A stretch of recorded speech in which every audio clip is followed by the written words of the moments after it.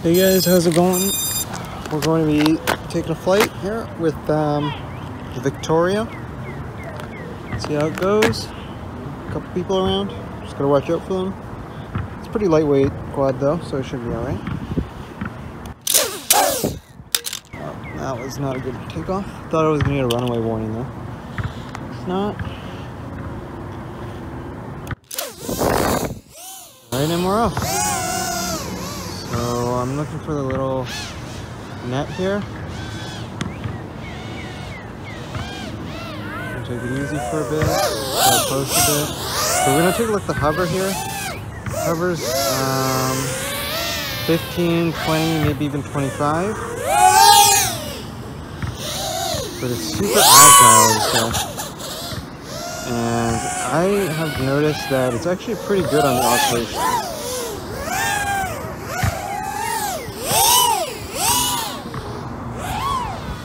There is a bit of oscillation there. It's alright. So it's more difficult to tune it on 6.5mm props. Like I had some difficulty with it. It was getting more oscillations, but now it's on 3-inch props. It's on the Gemfan 3018s. Do another flip here, maybe back flip. That was pretty awful, but that's okay. At the same point, I'm going to do a dive. So as you can see, the battery's sagging a bit. I'm using a 550 GNB, rated up for 80 to 160 speed. It's pretty good battery, but I think this is pushing it a bit. On 3-inch, I use 3 inches to show you how well it's doing, but really, if I were on my own time, I'd probably be using 65mm. Let's see if I can fit through these ones. I missed that second one. That's okay.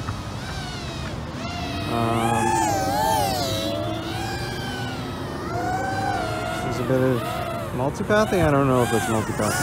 It's been interfering. Strange looking. We're getting about 2 minutes flight time here. Low battery.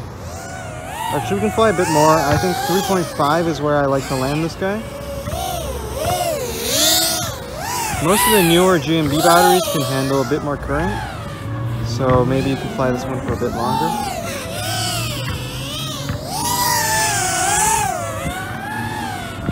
Alright, yeah, I think it's time to come for a landing. So we're still hovering around 20 actually.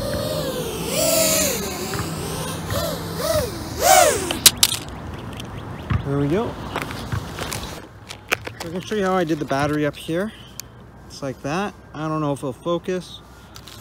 And then I'll insert the battery for you. I usually wrap my batteries in a couple of rubber bands, so in case this one snaps, I can replace it. And this one's just one rubber band, so usually I just slide it. Actually, you can even go through the front, but I just slide it through the back.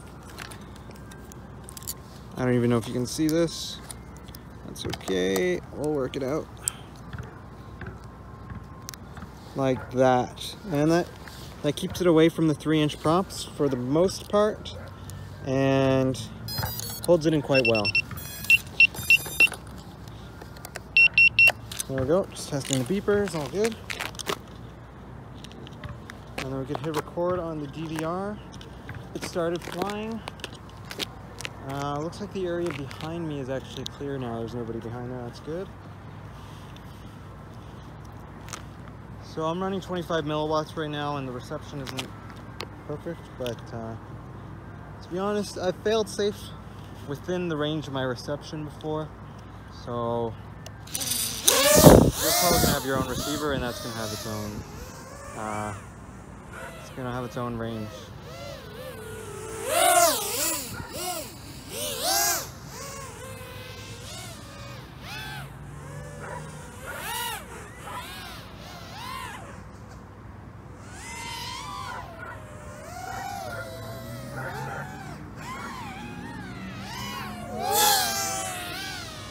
Yeah, this guy's a whole lot of fun.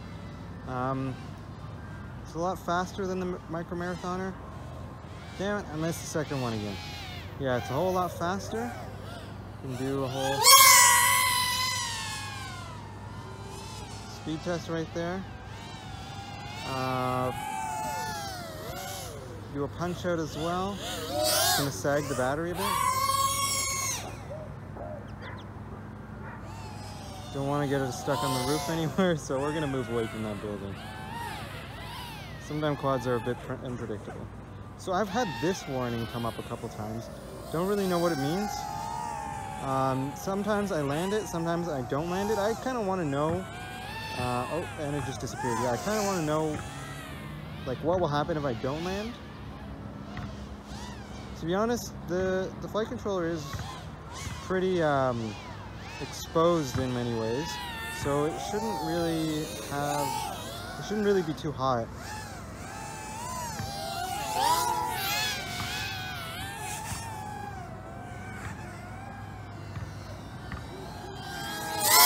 There's somebody there. Stay away from that person.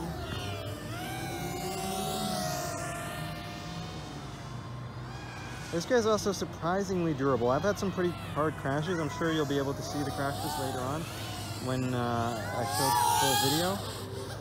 But yeah, it holds up quite well, even the 3D printed frame. I believe I printed it in 80% infill, or near 100%. It's still pretty light, to be honest. Yeah, I think I'm gonna come for the landing here.